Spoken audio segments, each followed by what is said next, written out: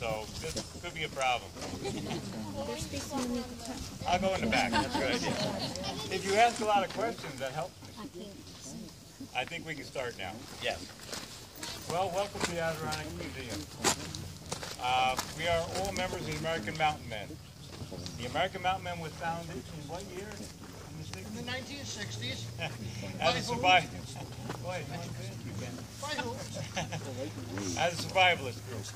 And it was more modern survival, where you stored your goods in your basement. If you had a flood or a disaster, you'd be able to survive on the food that you had.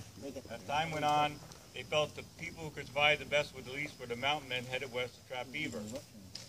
The association also became a historical organization where we try to be historically correct, and also a brotherhood. I consider all these folks my brothers, and if you read our code, if politicians would follow some of that code, we'd have a great country right now. But unfortunately, they don't. Your word is your honor. If he tells me something, I have to believe him. Sometimes. Women cannot be members, but women can participate in any of our events. We don't always have a comfortable porcelain latrine like that down there. Sometimes we have that latrine out there. My wife loves to come, but because of the number of animals, she can't be here. There is another group associated with a lot of the wives and girlfriends of AMM members called Women of the Fur Trade. They are a very hardcore, primitive group as we are. Okay. Historically, our white woman in the mountains would not have been correct. Narcissa Whitman and her husband were missionaries that entered the Rocky Mountains in the 1840s, okay? And the beaver trapping was just about dead in the 1840s for a couple reasons. One, the price of beaver went really way down. The second, silk hats became in vogue in Europe, so beaver hats were not in vogue. Any questions so far? Okay. Yes? You watch them do that? Oh, I'm sorry. Yes. Yes. Where are they going to go? Now. Swimming, yes, soon. Now you'll notice we're dressed a little bit differently. Harold here, who's the eye candy, he's the handsome one. He's dressed more as an Eastern trapper, okay? Our organization allows you to dress as a trapper from your area, okay? So he's more of an Eastern trapper. And to be honest, trapping in this country really was very fluent in the 1600s. The Dutch sent thousands of furs back to Holland in the 1600s. Anyone know what the old name for Albany was in Dutch? Everywhere. Very good. Very good. Were you here before? You here this morning? He was here this morning. We don't want any cheaters. No, we were chatting down there. Beverwick. Yes. And that was basically Beaver Town. Okay? So the Dutch were in this long before. Our period is actually after the Lewis and Clark expedition to about 1840. Okay? Now I'm dressed more as a Western mountain man because I choose to be. Even though I live in the East, this is my choice.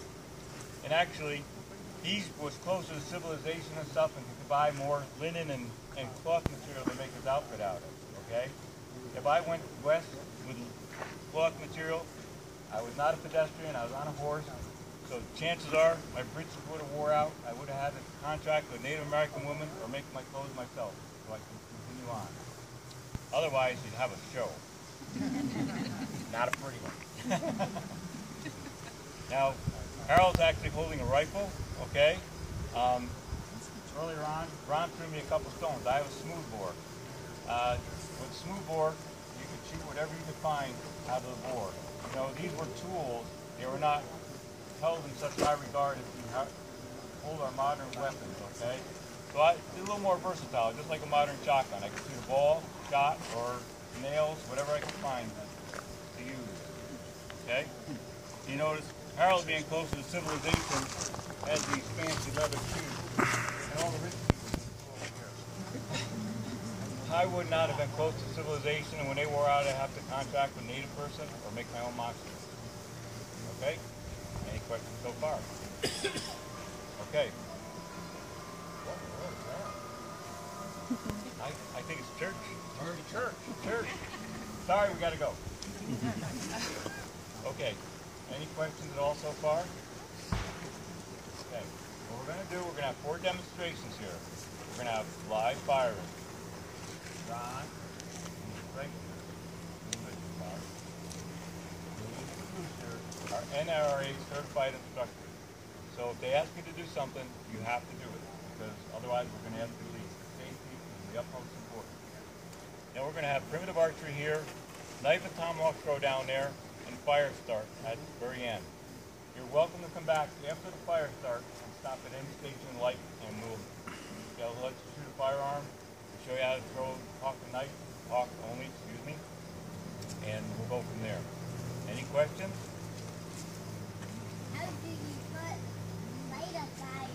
How do we fight a fire? Or start a fire. Start a fire? You're going to see. Start a fire? How do you fight a fire down there? We don't have a fire down there, but we have to worry about. With your hand. You'll see. He's going to show you how All to right, start yeah, a fire. we're going to show you that. Okay? Rubber is wood. You can do that, yes, you can. That's the hard way, though. Any other questions? Okay, without further ado, Ron. And if you can't understand him at any time, talk to me because he has this accent. One thing that'll happen is when we're going to have a hired hand here say fire in the hole before he gets ready to shoot.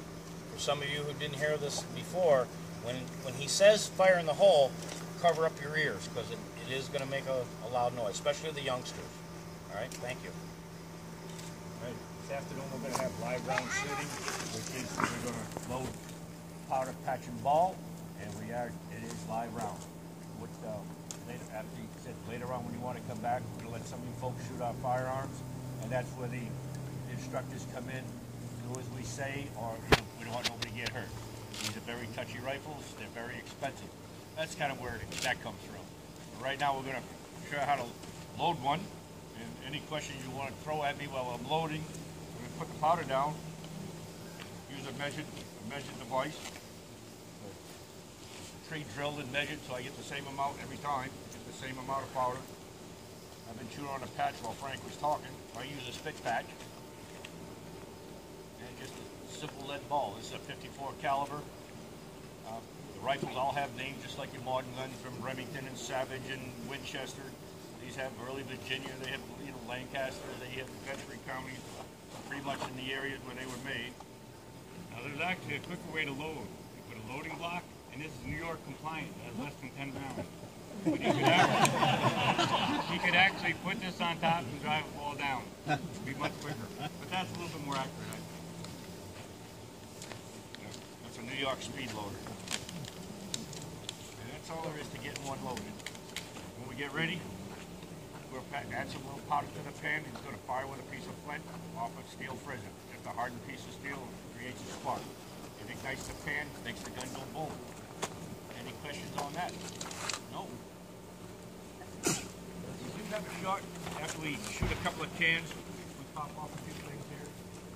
There's one shot down here with a popsicle stick tied to another 10 can with a stick on the bottom of that. And underneath that, there's a foothold trap with a string tied to the trap. And the string goes all the way up here. What we try to do, and I haven't done yet, Mark and Dave have already done this weekend, cut the popsicle stick, drop the can on the trap springs, pulls the string, rings the bell, pours the shot. I've not done it this week, but I'll try. We are probably going to get it sometime. I see this, but where is it down there? And the things are coming. I'm going to prime up now and get ready to shoot. Where's our... Fire in the hole! Thank you.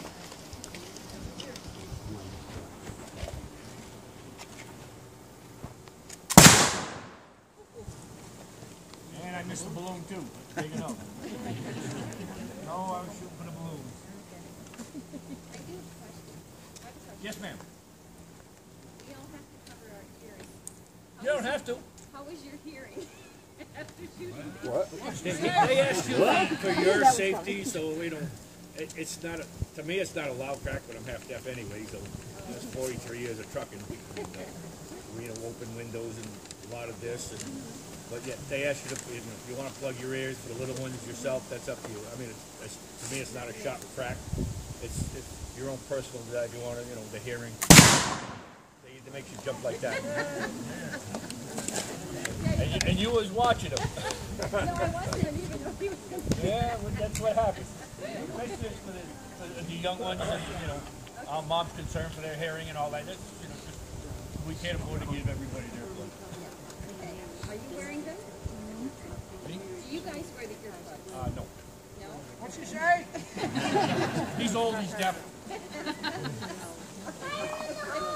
Attaboy. And they were from New York.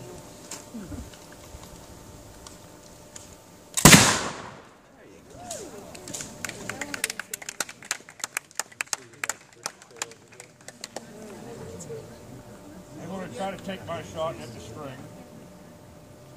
I hope I don't make it. That's the difference between using a spit patch and a speed and one of these loading blocks. It takes him an awful long time.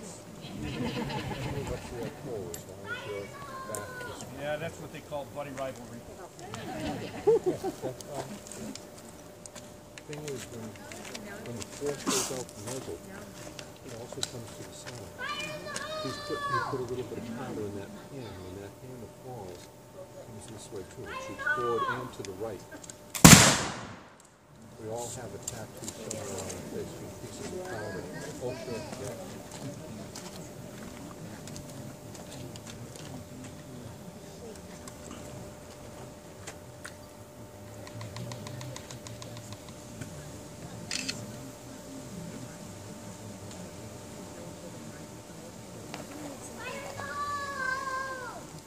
Popsicle stick?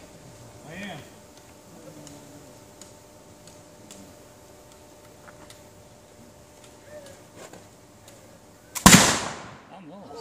Close. Close. The string, right? Yeah. The string is harder than the popsicle stick. That's to me. Frank, we're going to try it. All right, all these gentlemen now are going to try to ring the bell for the shot. So the guy who does that gets to keep the shot glass. That's to cover the shot glass. What is a major prize. You folks is $3.95 down the shop. The rest it's well earned.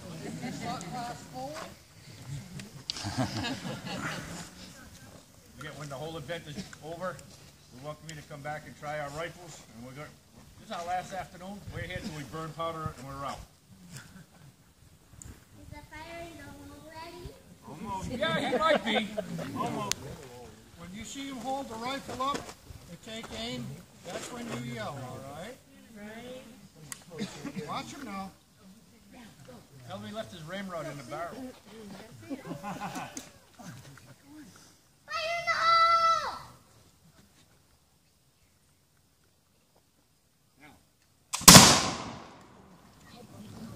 Again, we're not expert shooters, pro shooters, or pro demonstrators. We just like to have fun and we do miss. Yes, sir. In the Olympics, what would it would be? What? How many yards and what sort of? I don't know. I've never qualified for the Olympics. I've never inquired about it. I'm probably not that good. I didn't even know they have a black powder in the Olympics. They do. Didn't know that. Maybe I'll try out. 7F powder in the pan. 7F powder in the pan. 7F. Wow. Is that like firecracker powder? Wow.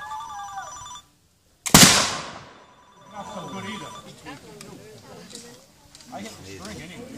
Hey.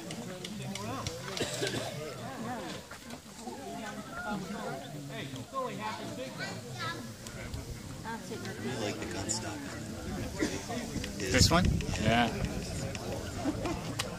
I don't know. Actually, they're all pretty nice, aren't they? Yeah, you're right. That one is nice. It's like a cherry. Yeah, it looks like it. It's beautiful.